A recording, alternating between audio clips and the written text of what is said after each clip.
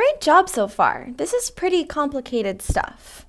To wrap up this lesson, we're going to do a little experiment, and it's going to be awesome if you guys participate. Together, we're all going to generate sampling distributions of size 1, 5, and 10.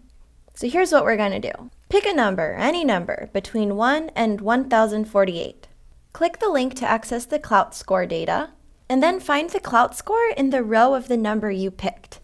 So if you picked the number 786, for example, go to row 786, find what Clout Score that is. Then write it down.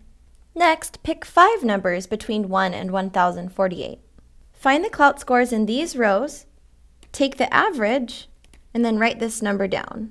Finally, repeat this process with 10 numbers.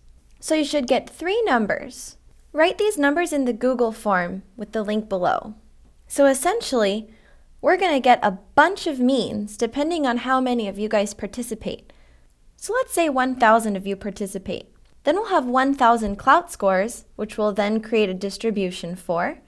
And this should look like the population distribution. And we'll also have 1,000 means of samples of size 5. And we'll have 1,000 means from samples of size 10. Then we'll be able to graph each of these sampling distributions and see if it turns out how we theoretically would have expected. So time for your last quiz of this lesson. Is this going to be awesome